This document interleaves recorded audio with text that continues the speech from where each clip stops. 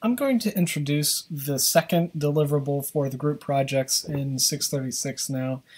And I'm using a version that I'll upload to Blackboard very shortly that is slightly out of date with what I had planned on doing at the beginning of the semester, but I still do not have access to any of the materials in my office on campus, so I don't have the original source file from which this document was created, and I can't really change it without change it from memory without having reference to the plan that I had at the beginning. So we'll go with this, and I'll point out the problem. It's kind of obvious and easy to remove when we get to it. Again, this is the second deliverable, so it's a continuation of the first document, the problem analysis and requirements document that you created. And you're still playing the same role. Generic Corporation has approved your problem analysis and requirements document, and they're now interested in pursuing the system into design. So you're tasked with creating an actual design document, an implementation plan, and this is the outline of the kinds of things that you're going to need to do. Now, from a grading standpoint, not all of the elements in this list are required. Okay, you'll have to do some, but not all of them. The introduction is required, the data flow diagrams are required, and the entity relationship diagrams are required. As is the discussion of coupling and cohesion. This is generally considered to be the hardest part of the assignment, and the interface structure diagram. Everything else is up to you. You get to choose two of the group choice options to do, and then you can also choose to do the updated project plan as a bonus material. Okay. So again, these are all presented in kind of a similar format as in the first deliverable, where we have recommended word counts for the actual deliverable, and there's a question at the end of each section that should be the target you're trying to address. So for the introduction, which is required, the question is really, what are the goals and outcomes of this document, right? Giving enough background so that somebody's going to be able to understand what you're trying to do in this document and what you would consider to be a success, 400 to 700 words. With the data flow diagrams, it's a little bit more prescriptive because I want you to actually create a level 0 DFD and then 3 child diagrams for that level 0 DFD for a total of 4 diagrams. And you have to describe, you have to walk through each one in some kind of natural language text as well. And the questions you're trying to answer: what data does your system require? When and where does your system require this data? And what data does your system produce and why? Okay, should be fairly standard part of the process. I think you were kind of expecting to do data flow diagrams and entity relationship diagrams. Entity relationship diagrams, you only need the one, and it is a little bit more variable in terms of word count because not every system is super heavy into the data. But again, this is a fairly common expected part of the deliverable. All right, now we get to the first group choice option. You can see my first flaw that I had corrected in the other version. This should be labeled. It should be the fourth option here, the use case analysis.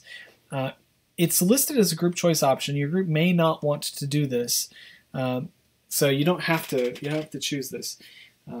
If you've previously used use case analysis in your problem analysis and requirements document, then it may just be redundant, and you can't choose to do this.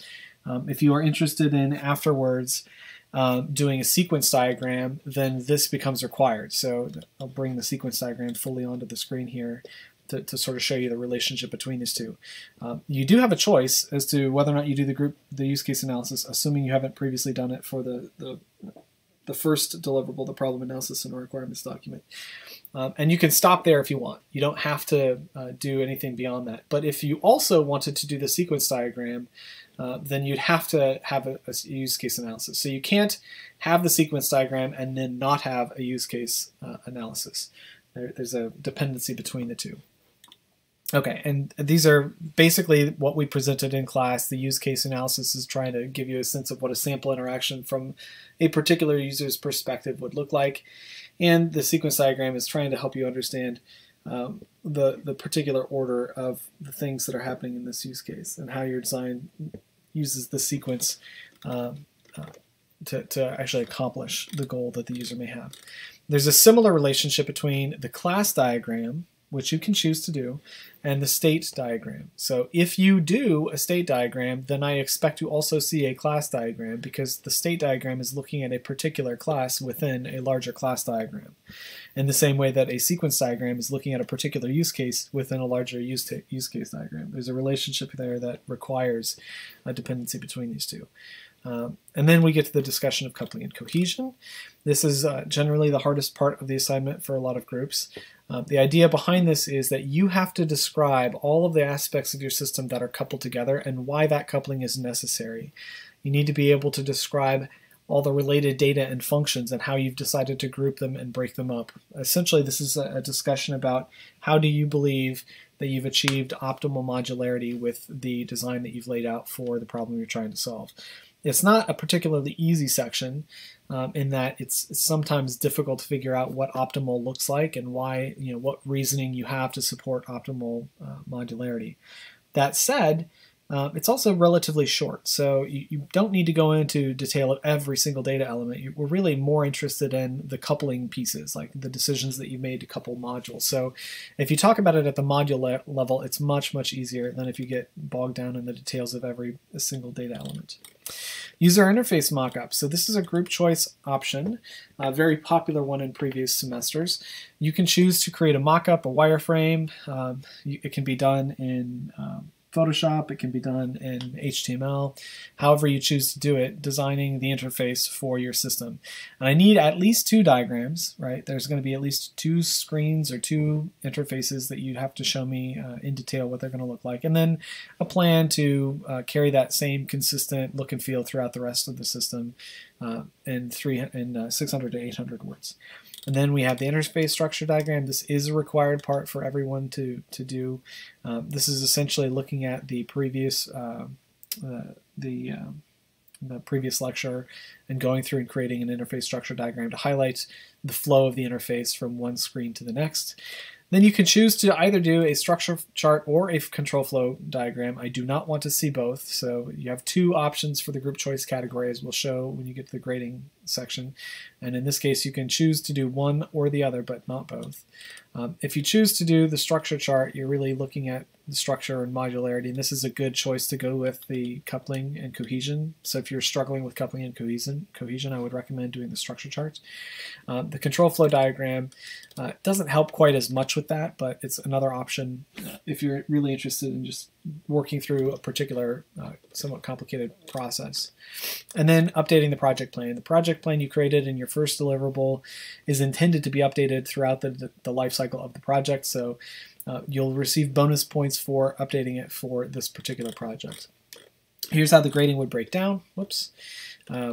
Each of these projects are going to be graded out of 100, and the last 20 points are for grammar, so I'm really only looking at the 80 points that are non-grammar related here.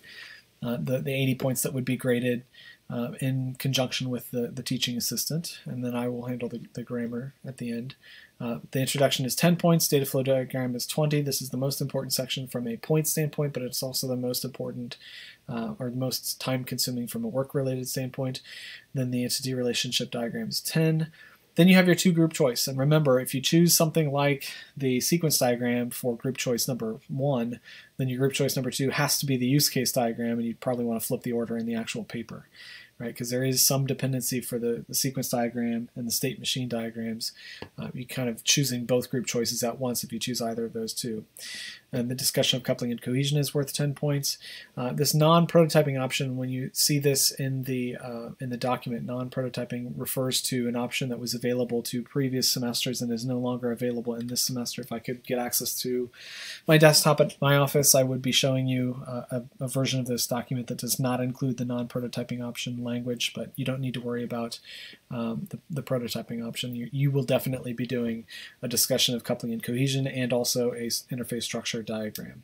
Again, there's the prototyping grading scale that's mentioned throughout as well.